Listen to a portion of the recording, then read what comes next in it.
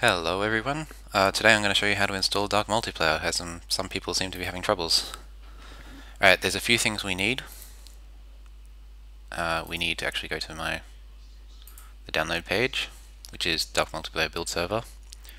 There's two ways of installing DarkMultiPlayer. There's the easy way and the hard way. The hard way is basically how you install any other mod. The easy way is to use DMP Updater, which is down here, DMP Utilities. Basically, you chuck the DMP Updater in your KSP folder and it will install the DarkMultiPlayer client for you. It can also update the server, but that's a different tutorial. Okay, so we'll get that too. So now that we have those both, you will go to your KSP folder. There's two things you need. You need your downloads folder, which on Windows will probably be under your user folder, and you'll want your KSP folder as well, which was usually be under C drive, program files, Steam apps, I believe. But I haven't used Windows in a while, so this tutorial may not be the best. Alright, so basically to install DarkMultiPlayer, it's like any other mod. You go to your game data folder, find this is the actual what it looks like inside the mod.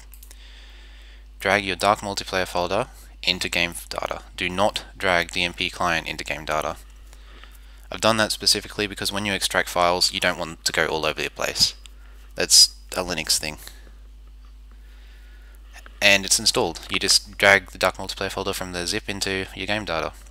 However, that's the hard way to install it. The easy way is to get DMP Updater, put it in your KSP folder, and double click it. On Linux I actually have to run this, but same thing. Basically it'll just download everything that you need, so I'll just show you that, like in split view. That's my downloads folder. So we'll get rid of this. That's uninstalled. I'll show you in a split view. Alright, as I type, as you double click DarkMultiPlayer, bang, instantly installed. That's it. It gets it all right for you. I will also show you how to actually add a server as well, so some people are actually having troubles with this. I'll start KSP first. Also get Iceweasel. Where is it? There. The best way to find servers is the DMP server list. What you'll need is the address and the port. You can actually call it anything you like in the name box. I'll show you when it comes up.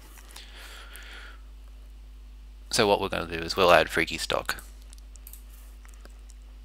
which I actually already just added. Alright, so go add. If you're connecting to your own server, this here is default, that's correct. That'll do. That'll work. But if you're connecting to a public server, let's say freaky dev, freaky release, which is dmp servers.chinkiller.com.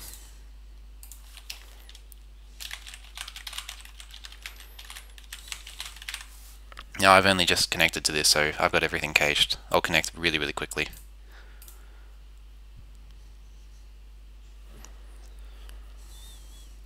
Or not.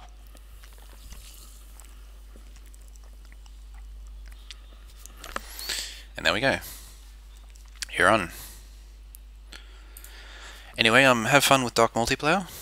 It's quite a fun mod to play.